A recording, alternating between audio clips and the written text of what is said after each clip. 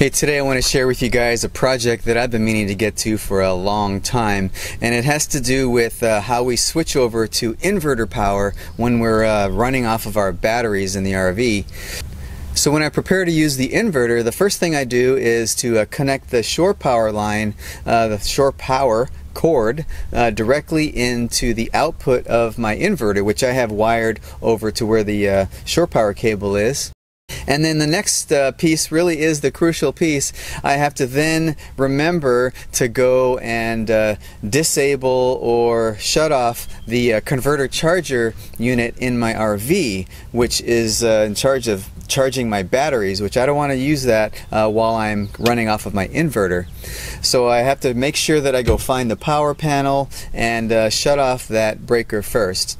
And only when that's done, I can actually turn on my inverter and power everything, and it's just really great.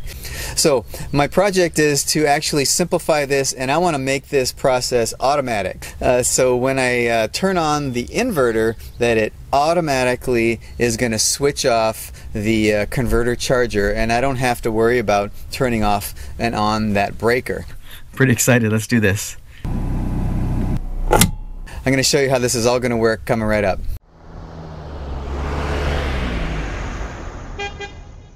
Before we get into this, it's probably important to understand what a converter charger does. In our RV, we have a dedicated converter charger unit, and it's the same with most travel trailers and smaller RVs. So we'll start there.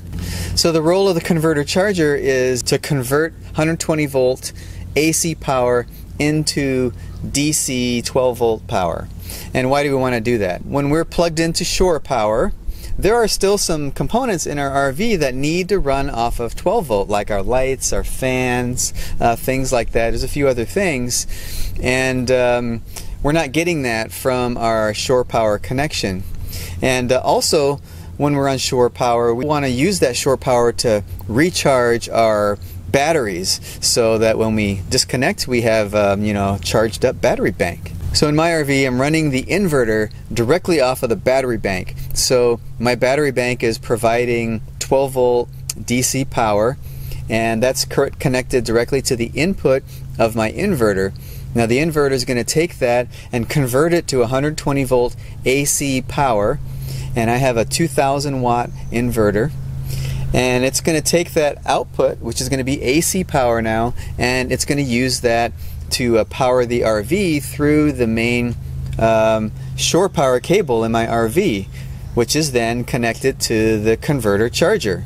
So I need to turn off the converter charger because it's going to think while I'm on inverter power that, hey, I'm connected to shore power, and I need to charge the batteries, and I need to create 12 volt DC power to power all of those things. So I need to trick it and basically turn it off so that it doesn't do those things, because I'm actually running off of my batteries that the converter charger is going to want to charge, and that is a situation that I don't want to be in. I'm sure things would start heating up if that were the case. So that's why I want to automatically shut off the converter charger when I turn on my inverter. So what I want to do to accomplish this automatic switching off of the converter charger is to install this relay. So this is called a contactor, and it's basically a electromagnetic switch that is going to switch something on and off based on whether voltage is present or not on one of these contacts. So I'm going to wire this directly in line with my incoming power to the converter charger, so that if this switching happens automatically when I turn on my my inverter. So let's head into the shop, and I'm going to show you how this is all going to work.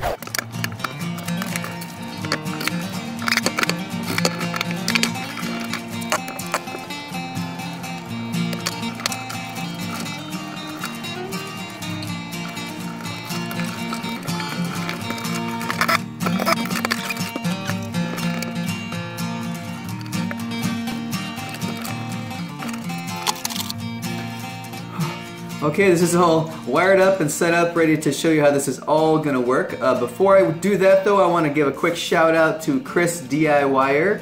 he sent me this nice little Chris DIYer sticker. He's got a YouTube channel, Chris DIYer. Go check him out. That dude has a lot of solar on his house that he installed himself. So thanks a lot, Chris. I will display this proudly here somewhere. So imagine this is my converter charger, and this is my inverter. So I don't want them both running at the same time. Now I have this light wired up here just to show that it's going to be on when the converter charger is running. So I'm going to wire this light so it's actually closer to where the inverter on-off switch is. So if that converter light is illuminated when I turn on the inverter, I know that there's a problem because they shouldn't both be on at the same time. So using this contactor, when I apply power to the inverter, it's going to send power to the this A1, A2 connection here, which is going to activate this electromagnetic switch in here. Now when that activates, it's either going to do one of two things. In my case, I have it connected to this NC terminal, which is the normally closed terminal. So under normal circumstances, I want that connection to be closed and that power to be enabled from the converter charger. I want that connection to be connected.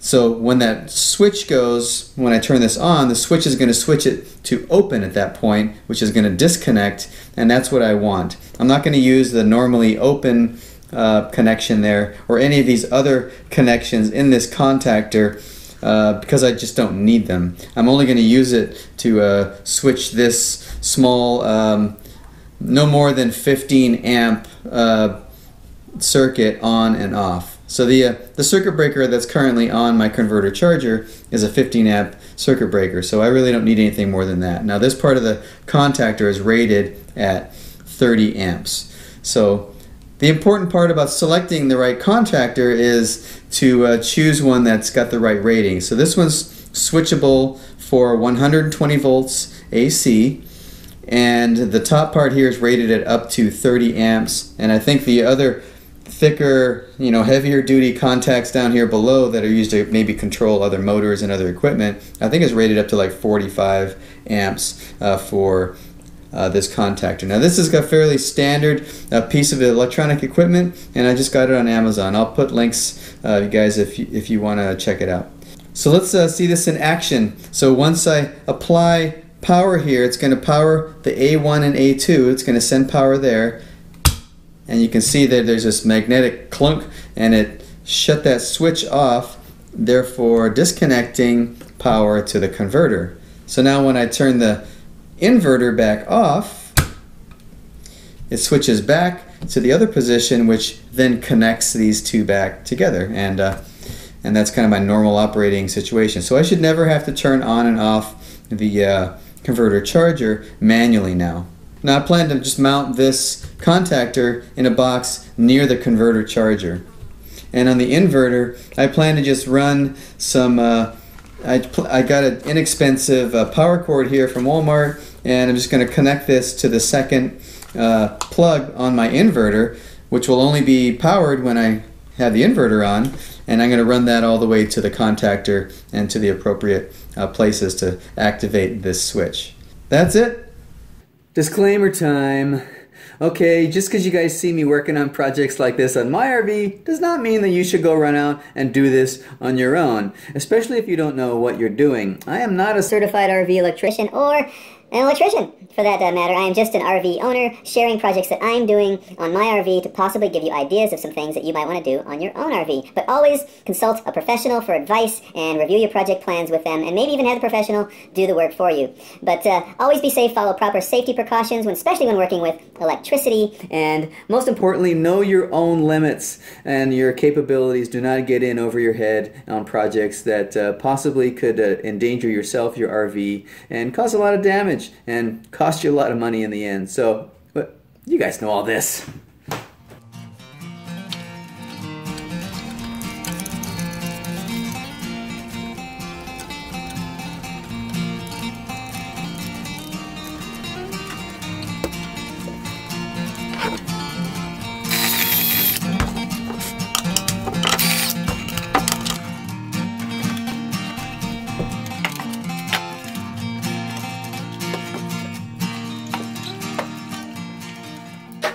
Okay, so probably the least interesting and least enjoyable part of this project is to take this power cord here and run it from my inverter here in this storage bin over to here under the bed in the bedroom, which just happens to be where all of our AC and electrical service panels are.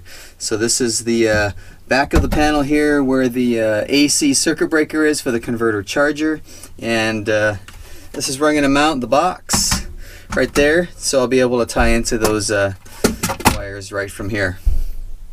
So I've got the cable run back here, and one thing I found is that I didn't have a long enough cord, so I ended up having to go back to the store and getting a longer extension cord, and these are like 16 gauge just indoor-outdoor extension cords, so there really is going to be hardly any current flowing through these, so it's probably a lot more than I actually need, but it was really inexpensive, and it's probably the easiest way to get a nice little shielded cable to do this hookup. So here's the box. I'm going to go ahead and wire this in here, and the circuit breaker is right here. I'm just going to use some heavy-duty Velcro right here to attach this box to the wall here, the back of the circuit breaker panel. So behind this panel here, this is where the main circuit breakers are. I'm going to go ahead and remove that. This is the actual breaker where the converter charger is powered from. If I follow this wire here all the way down, I can see that it goes down into where the charger unit is down here. So I'm simply going to disconnect this and tie this into the relay, and then take the other end and connect it back into the circuit breaker. But yeah, normally I would shut that off when I'm running on my inverter, and then if I need it, I turn it back on again. So I can simply just like a regular AC breaker, I can remove it here, and then I can just take a screwdriver and disconnect this and wire it back up. So that's the plan.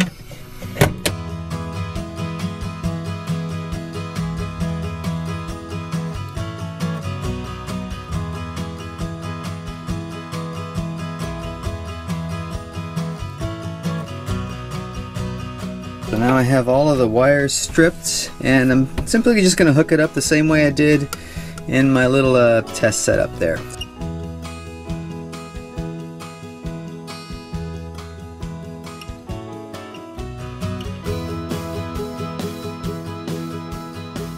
Okay, let's double check everything here, and I think we are done with this side. Okay, the final step here is to just install this little light that I actually pulled out of an old space heater, and it works pretty well. Pretty simple little light. Just gonna clip onto the back of this red thing. So I think I'm gonna put it right about there. Is that gonna do it? Yes. Little tag. Alright, I'm just going to wire this into the back. This is the cord. Came from the back. All I need is the hot wire and the neutral to power this, and the hot's going to go into the red one here. And I'll tidy all this stuff up later. Neutral to the white. And I'm going to see if I can clip this into the back. Alright, well I think it's time for a test. Okay, I'm getting ready to do this test, and I wanted to mention something before I did, is that I'm never really going to be hooked up to shore power ever when I do this, because my power cord is actually hooked up directly to my inverter. And in order to get my converter light to actually come on, I'm going to have to fire up my generator, which is going to then hit my transfer switch, and it should provide my RV with AC power and then power on my converter. So that's what I'm going to do when I fire up the generator. When it kicks on, we should see the red light on the converter come on, and then when I turn on the inverter, we should see it go off, meaning that the automatic switch kicked in and the converter is automatically shut off. And then when I power my inverter back off, we should then see the light come back on, meaning the converter is re-engaged. So that's the test I'm going to do. We're probably going to hear some generator noise, but pretty excited. Let's do this.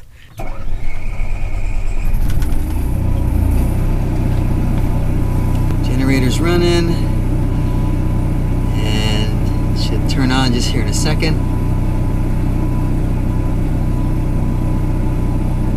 There it is. Okay, converter is on. That's great. Can you guys see that? See the little red lights on? Okay, now I'm going to fire up my inverter, and then we should see the converter automatically shut off. Turn that on. Oh, awesome. Light went off. Now I can use my inverter. Now when this shuts back off, we should see the little light come back on. Converter. Yeah. Sweet. Let's do that again. Alright, switches to inverter, and then back to converter. That's awesome. Now I should also point out that in some larger RVs, they may not have a dedicated converter charger like I do in my RV, my Class C. Some of those larger RVs have this combined unit. It's got an inverter in it, and it's got a converter and the charger and maybe an automatic transfer switch, and they all kind of automatically work together. In my RV, all of those things are separate units. So in some of those larger RVs, they a lot of that stuff is combined into one unit, and they typically call that their inverter. So just kind of point that out, that your RV might be a little bit different. I'm not gonna lie, guys, I'm really excited at how this project turned out. It really turned out exactly like I had hoped it would. But you have to know that it's really not by accident, because projects like this really take a long time to prepare for and think about and research, and as you saw, even test out the ideas before you actually go ahead and install things like this. And that really helps in making sure that it's going to be successful. But yeah, this project's really going to improve and simplify the way that we use our inverter, and especially when we're turning it on and off, and really kind of make it idiot proof, so I don't have to worry about if the converter's on or not. So I hope you guys got something out of the video. If anything, maybe you know a little bit more now about the role your converter charger plays in your RV, and how it charges your batteries, and how you got to really keep an eye on that, especially when you're using an inverter the way that we do. But if you guys enjoyed the video, please give it a thumbs up if you found it helpful at all. And I would really love to hear about some ideas that you guys are having, with projects that you're planning for your own RV. And if I could offer you a suggestion, is just take your time and let those ideas form and think about them for a longer period of time, because in my experience, the longer you take to really process and think about these project ideas, the better they get. Take care, guys, and I will see you guys in the next video, and we're going to work on another project.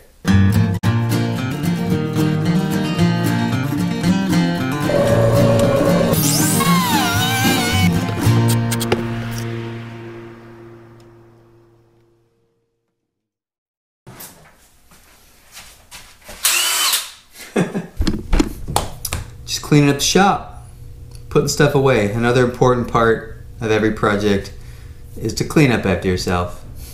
So in my RV, I'm running my inverter directly.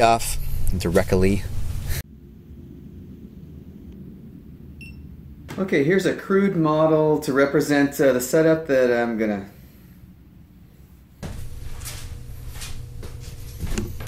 Why are you still there?